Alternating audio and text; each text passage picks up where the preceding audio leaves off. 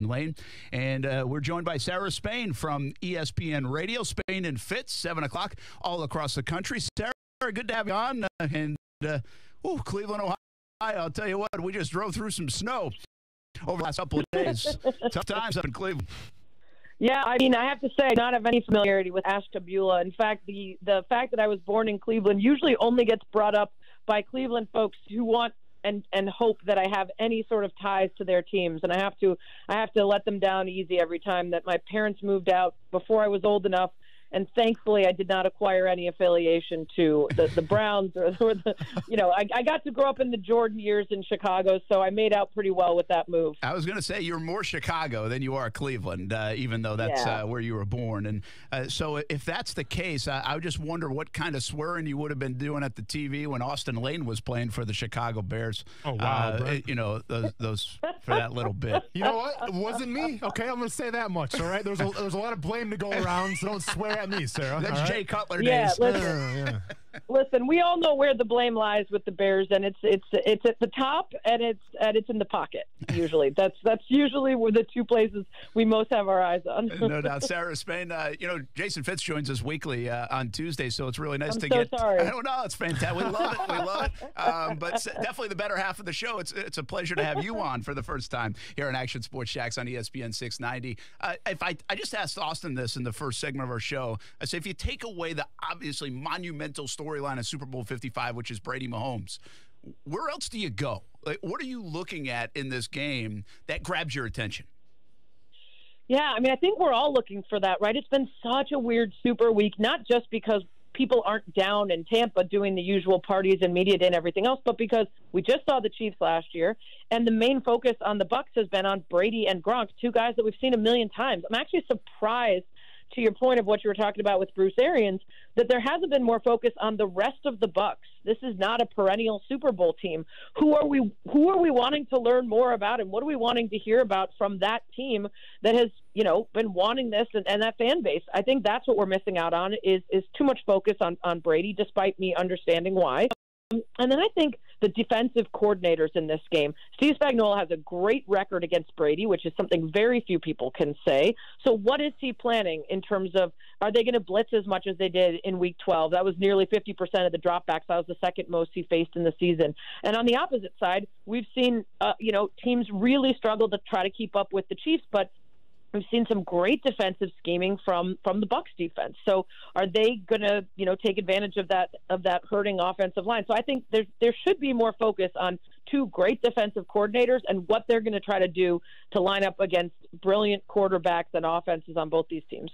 Sarah, I feel like everyone is on the Chiefs right now in terms of they're going to be here year after year. I mean, they got Patrick Mahomes tied up now in a contract. They have Tyreek Hill tied up, Travis Kelce. Like, that offense is going to be together for a while. And nobody's really talking about the Tampa Bay Buccaneers set aside from Tom Brady. Like, do you feel like this Tampa Bay team is kind of a one-year flash in the pan? Or can they have some consistency with a Tom Brady who's on the back nine of his career, obviously, but he's still the GOAT nonetheless?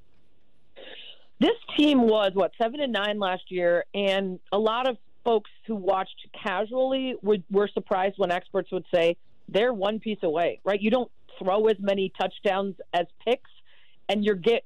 You win a lot of those games that were one-score games that were essentially partly given away by just Jameis's inability to take care of the ball. So you put Tom Brady in there, and you start to realize that top five defense from last year is still there, and that the weapons can be better taken advantage of.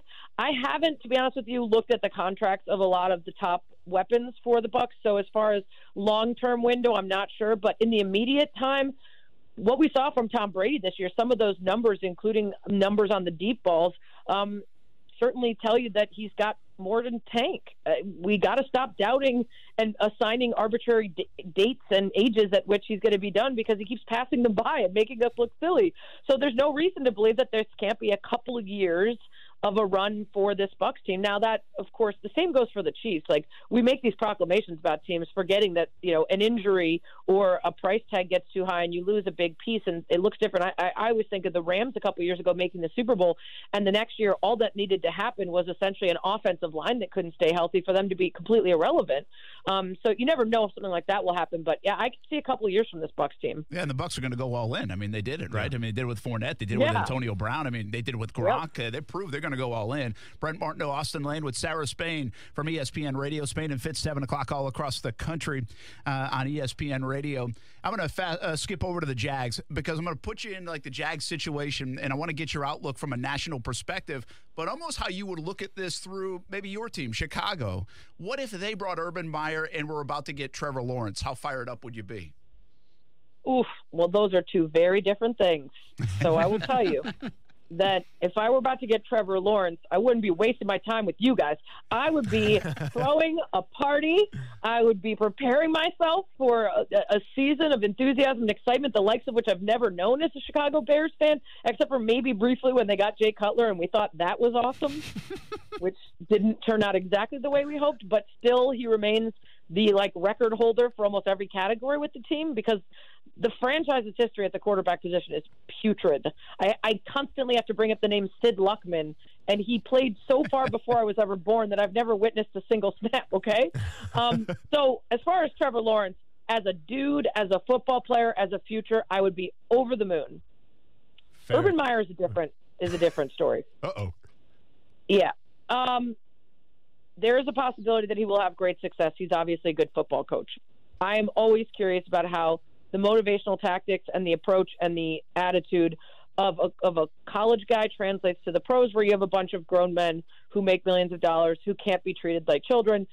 I think the way that his health has been an issue, whether it is as serious as he claims, which then makes me wonder how you can handle the stress and pressure of this job, or if it's not as serious as he's claimed and he's used it as a crutch in order to defend some of his actions around problematic coaches that he's coached with, players that have gone on to criminal behaviors, then that's a problem too, right? This is a guy who claimed that the medicine he was taking made it difficult for him to remember things, and yet we expect him to be top of his game, leading in one of the most coveted 32 jobs in sports.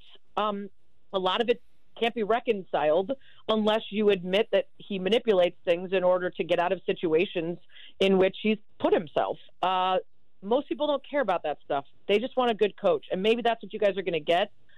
I have trouble with the leaders of teams being people that get a little squirmy around that stuff, and so I don't know if that won't matter at all at the professional level the way it did collegiately, or if it's going to be another problem, especially in terms of the tenure of the contract with the length of time that he can physically and mentally be invested in the team. How you feeling, Brent? I think it's fair. I do. I think it's fair. I said this yesterday about Urban Meyer. We just finished this trip, a little fact finding, a little more about Urban, and we knew him from the Florida Gators days a bit. But I do think if he's on your team, you kind of like it. If he's not, you kind of wonder. It's the ultimate boomer bust play. Yeah. And we're going to find out real quick. Yeah. So we'll see. Yeah. All right, Sarah. Now, here comes the hard-hitting questions here that I'm so famous for on our show. Just ask Fitz. Just ask Fitz. What would I bring to the table? Go anywhere. Oh, get nervous. Hey, trust me. We've got 3 minutes left. Trust me. Well, then keep slowing me down if you're at it. So, Sarah, you graduated from Cornell University, correct? And congratulations, by the way. That's a huge honor. Have you watched The Office before? The TV show? Yeah. Okay. Yeah, just all the time. Yeah. Fantastic. Andy Bernard. Yes, Andy Bernard always makes it a habit of saying that he graduated from Cornell. It's kind of like the running gag. Do you feel obligated? Is that like a Cornell thing where you have to be obligated to say that you graduated from that university, or is it just kind of a thing on The Office? Like, is this a real thing I should know about, or is it more of just The Office? Well, so it's funny you mentioned that because I was on an earlier affiliate hit and Fitz had gone on right before me, and they asked for my worst takes, and he said, I think that Wrigley is great, and he doesn't, which is his bad take. He thinks Chris Farley is overrated, another terrible take from him. And he said, don't tell me that. Fitz isn't coming. Yeah. Are you available on Tuesday at 4 every week now? Because Fitz isn't coming on anymore. You think you know somebody, Brent? He should be banished for those takes.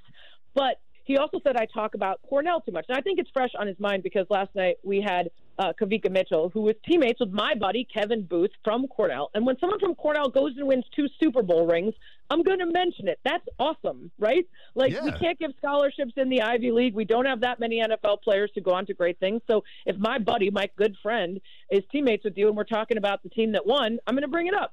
So I think he was sensitive to that. No, I do think that Ivy League people certainly do probably insert the name of their school more so than those who are like back in college.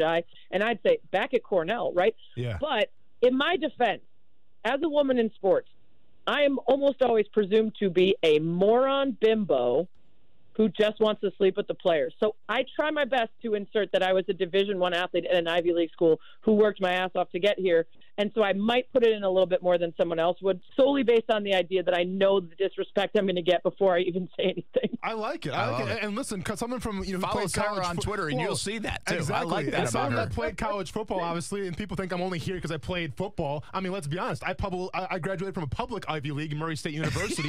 That was the slogan. That was the slogan back in the day. Brent, don't laugh. So I can relate to that a little bit. All right. Yeah, and I think you're only there because you're in the MMA, right? Not the NFL. No, it's the MMA because I kind of intimidated the right people, and it's all good now. Would you say no to this guy? Yeah, exactly. Never. All right, my last question, or my last statement, I guess, to you here, Sarah, and we appreciate you joining us. So when I think of method actors, some of the greats, I think of Marlon Brando, Hilary Swank, but your portrayal of Marla Rose on Rose on Around the Horn, I mean, it should be celebrated. There should be a workshop for it.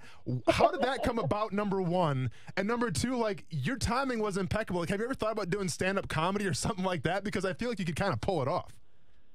Well, you would be remiss not to mention my portrayal of Moira Rose and my work on Sunrise Bay.